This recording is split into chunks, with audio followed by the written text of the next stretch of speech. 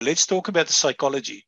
Let's say if this is your end point where the high point is and we're going to go from here, we're going to go up there and we exit there. They're not going to give you that straight line. They're going to play the emotional roller coaster ride with you because they don't want you to have a really peaceful life and lie on the beach and check how your money goes up. They're going to divide it now like a rugby field or a soccer field into 4 quarters. Quarter 1, 2, 3, and 4. Wall Street cheat sheet. Now, somebody asked me last week, are we using the Wall Street cheat sheet? And I said, no, we're not. Let's quickly grab this little thing here. Now we're going to dump it in here. No chart on planet Earth is following the Wall Street cheat sheet because they already know that we know how it works. If you ever want to know what's going to happen, then at least you know this is not going to happen.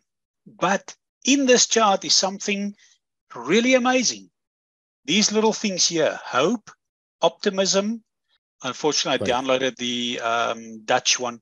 That's called faith, sensation, euphoria, panic. Yes, panic, and then depression. And that's worse than panic.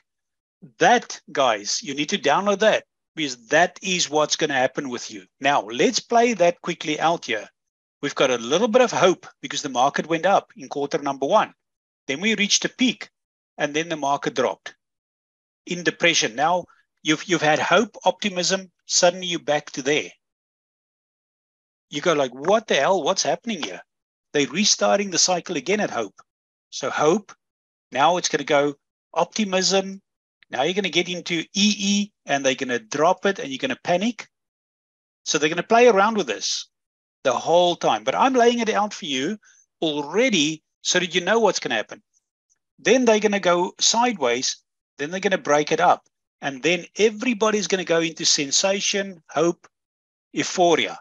And right at that top there, they're going to slam you down like a dead rabbit on a hard rock.